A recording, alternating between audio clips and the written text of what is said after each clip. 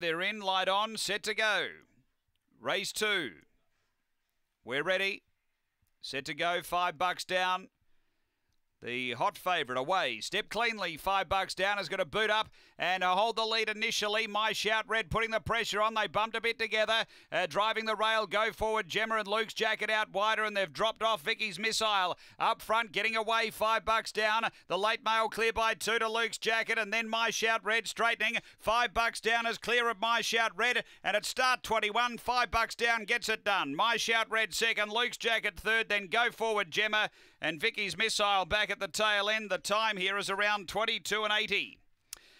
After the running of race 2, the money was spot on. 1 from 4. They've run 1-2. They were the clear shorteners. 8 third, 7 fourth.